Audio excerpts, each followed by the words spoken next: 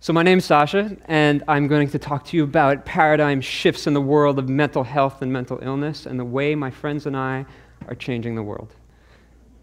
But first, a beautiful metaphor. How many people here have ever grown a garden? Raise your hand. Not bad for Manhattan. So real quick, if you've ever grown a garden or if you've never grown a garden, one of the first things you need to know when you're growing a garden is what kind of soil you have. You need to have organic matter at the top, and you can basically break soil down into the topsoil and the subsoil, and then the subsoil is based on whatever the bedrock is below. So the topsoil is where the organic matter is, and the subsoil is where the micronutrients are. And most plants stay in the topsoil.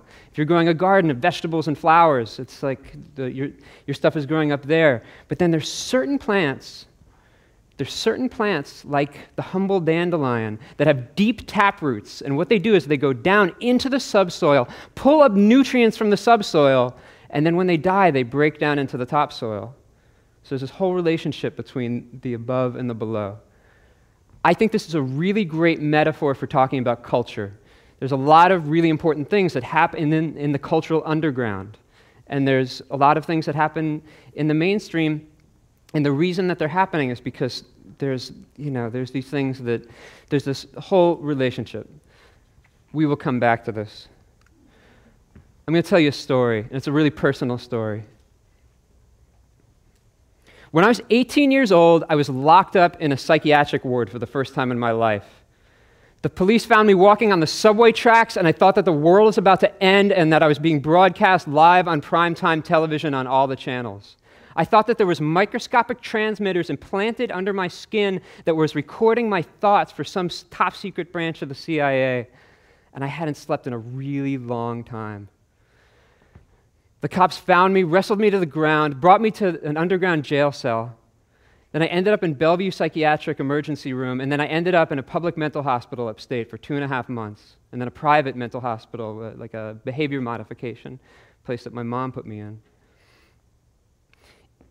The story that I'm telling you is this one that I have carried around for years. It's like the story that like had an enormous impact on me as a teenager. Try and imagine it. Try and imagine being an 18-year-old kid and you're suddenly told that you have a biological brain disease that you're going to have for the rest of your life, and that there's nothing that you can do except to take the medication they're telling you need to take, and that you're probably going to be on disability, you're not really going to be able to travel. It's like I really wanted to understand what had happened to me, and so I stepped out and I looked into the history a little bit. This is a picture of me and my classmates in 1980. You can see me. I'm like I'm on the right side, a little pipsqueak right there. 1980 is a very important year if we want to understand the way that all of us think about mental health and mental illness. 1980 just happened to be the year that the Diagnostic and Statistical Manual of Mental Disorders was published. The DSM-3 was put out by a small group of psychiatrists who they had a very clear idea and a very narrow idea of their idea of what mental health and mental illness was. And it was called the biopsychiatric model. At the heart of the biopsychiatric model is the idea that the most important way we're going to understand what's wrong with us has to do with our biology. It has to do with the chemicals in our brain. And so that's the language that we end up using. It's a set of metaphors that we end up using to talk about ourselves. The thing about the DSM was that they said at the time it was neutral and it was scientific. They created it, and they were like, well, this isn't actually, we're just describing what's happening. But often when people are describing things, they describe it from their own point of view. There's so many different ways to think about the human experience. When I was a teenager, when I had that first breakdown in reality, when I ended up locked up in the psych ward, I was a college student, and I was, like a lot of the people in this room, I had a lot of pressure on me to go to school. I had a lot of pressure on me to be something really special. In fact, You know, as an elementary school student here, I remember the Friday assemblies where they would stand up here and they would tell us this every Friday that we were going to be the next presidents and businessmen of the future. How many people know the allegory of like the Platonic allegory of the cave? You remember this from school? In a lot of ways, if you want to understand what I was experiencing as an 18-year-old, it's a great way to do it. Plato's allegory of the cave is basically, there's a bunch of people in a cave, and they're staring at a wall, looking at shadows, and then one person breaks free, goes outside the cave, and realizes that he spent his entire life looking at shadows of the real, but that there's a real world outside. And that was the experience that I had at 18 years old. I had this experience of like my mind opening up and expanding in all these different ways. And then I woke up in the quiet room of, you know, the Bloomingdale like psychiatric hospital in White Plains, and I was doped up on a drug called Haldol, and I was drooling on myself, and they were telling me that I had a biological brain disease. If we want to understand the way we think about mental illness, we have to understand the political and historical context of it. 1980, that same year the DSM came out, was the same year that Ronald Reagan was elected president. And, you know, it was the same period of time that they cut the social safety nets. There was this enormous transfer of wealth from the public to the private. It was the rise of multinational corporations and corporate power. And it was the triumph of consumer culture. You know, most of us lived through it. You know, it had a big impact. You can talk about biological brain diseases, but at the same time, it's good to understand like what was happening with the pharmaceutical industry at the time. That same period of time that the DSM was rising and neoliberal economics were wreaking havoc on this country, there was a whole way of thinking about our brains that was shifting. You know, there was the pharmaceutical industry started making money. In earlier times, they were making money off of drugs that would cure diseases, and then what? You know, they started creating the drugs that basically would keep us being able to function all right, whether they're arthritis drugs or asthma drugs or anxiety drugs or sadness drugs or shyness drugs. You know, to the point at which, you know, so many people were taking drugs that it was kind of like, you know, we were like, what road do you want to take? They all lead to the same place. You know? We lived through it. You know? We lived through the changes, and we're still in it. Okay, so I have a limited amount of time, so I'm going to do the best I can to impart as much information as I can to you. When I was 27 years old, I wrote an article in the San Francisco Bay Guardian called The Bipolar World. And basically what I was saying in the article was, look, I've had all these experiences. I'm diagnosed with this thing called bipolar disorder. I take the medications and they seem to help me, but I don't trust the pharmaceutical industry at all. And I want to understand what's going on out in the world, and I'm looking for other people like me. And, you know, I learned this great thing, which is that when you put yourself out there, when you actually are brave or crazy enough to like get up in front of a bunch of strangers and tell some story about yourself, people feel compelled to tell you their story back. And so one of the people who wrote back to me was this incredible person named Jax McNamara. And Jax and I, the night we met, we were both folks, you know, who were really creative, who'd both been diagnosed bipolar, both been locked up. And the night we met, we stayed up all night till the sun rose, and we wrote we decided to start this organization. We decided to start this website in this very kind of grandiose way that manic people sometimes have, called the Icarus Project. Now, Icarus in Greek mythology is the boy who has wings, but he doesn't know how to use them. He ends up flying too close to the sun and drowning in the ocean. What if instead of seeing ourselves as diseased or disordered, we saw ourselves as having dangerous gifts like having wings? What would that do to our sense of self? How would that change the nature of how we rolled in the world, as it were?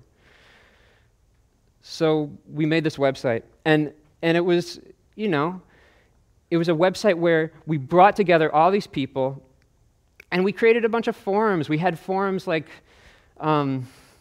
alternate dimensions or psychotic delusions. Talk about the experiences that you've had, and then all of a sudden, people from all over the world were talking about these experiences that they had with other people who had had similar experiences. There was a forum called Give Me Lithium or Give Me Meth, which was all about people's relationship to illegal drug use and what, and what's mental illness and what's addiction and how do we navigate those, those worlds. And one of the things about the Icarus Project is that when we started it from this place of if you take psychiatric drugs or you don't take psychiatric drugs, you're welcome here. And if you use diagnostic categories like bipolar or anxiety to describe yourself, or you think all those categories are ridiculous, and you have some other language, you're welcome here. This is a place for people to come together and share their stories and build community. So a year after the Icarus Project went online, we published this book called Navigating the Space Between Brilliance and Madness, a reader and roadmap of bipolar worlds. And the idea behind this book was basically we just wanted to give people an alternate set of roadmaps. We wanted to say, look, there's the mainstream ideas about what it means to be mentally ill and mentally well. We have some different ones. We're going to share them with you, And so that's what we did. We sold out of this book really quickly. Jax and I drove around the country in our pickup truck facilitating discussions with people all over the country, and the website continued to grow.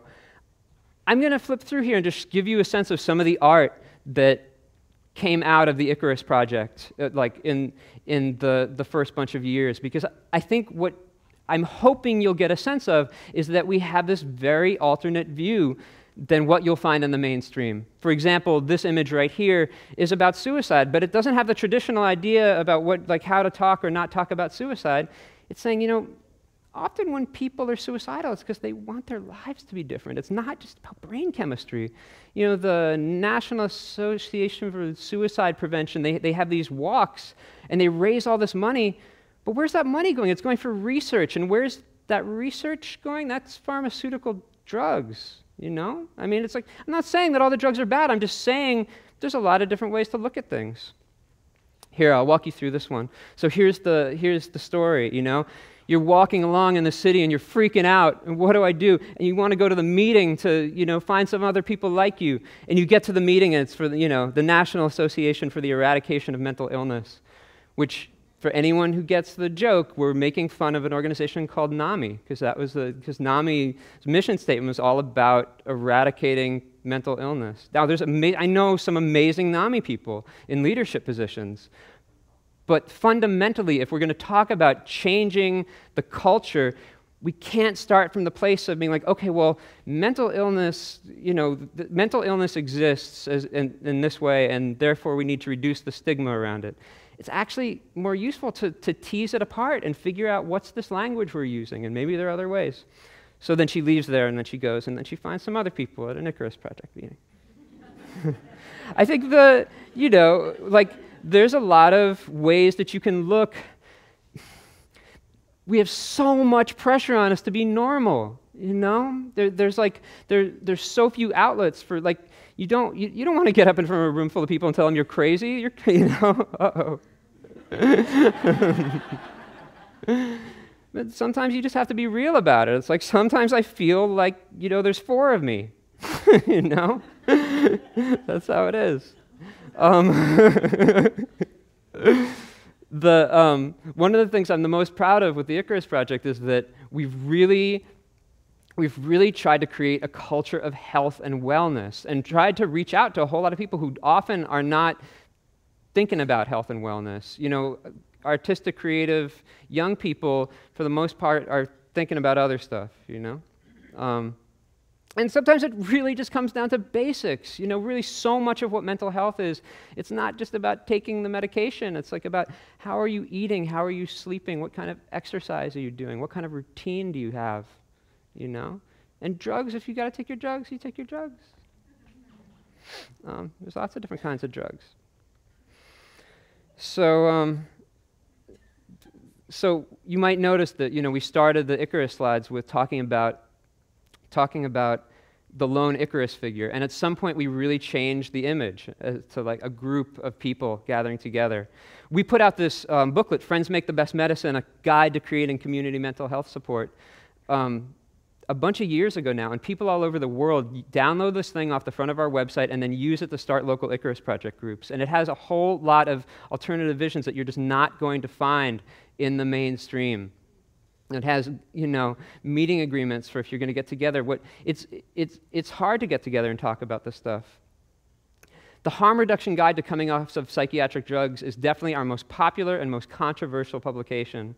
But basically, we put it out because there's so much information about going on to psychiatric drugs and so little information about coming off. I don't know how many people in this room have been on psychiatric meds, but the stats are a bunch of you have. And you know, if you've tried to go off them, you know it's really hard. So this is another guide that you can download directly off of our website. Right now, you can go there, click there, download it. We put this booklet out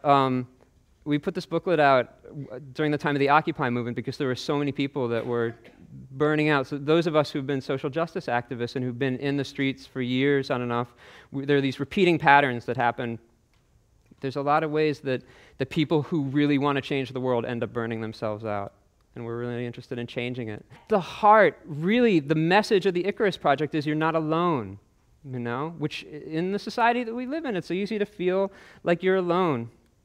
We're living in times now, you know, it's 2013 as I speak these words, and, you know, 1 in 5 Americans are taking a psychiatric drug, according to the Wall Street Journal, you know. 1 in 5, you know, Americans. And there's a whole world. If this is a new topic to you and you're interested, there's a world of interesting things happening right now in the world of mental health. But what I want you to understand is that really, to go back to this metaphor from the beginning, think of me as like an emissary from the cultural underground. I'm assuming most likely that you probably have not heard of a lot of things that I'm telling you right now. And there's a good reason for that. It's because it's not on television. And all of these things that I'm talking about are not in the mainstream media. But the way that change happens is it starts underground, and then there's ways that it ends up in the mainstream. And right now, at this very moment, you are playing your part in helping to change the world, because we're pulling these ideas down from below, where, you know, they're like been quietly sitting, and bringing them up onto center stage. Thank you for playing your part in changing the world.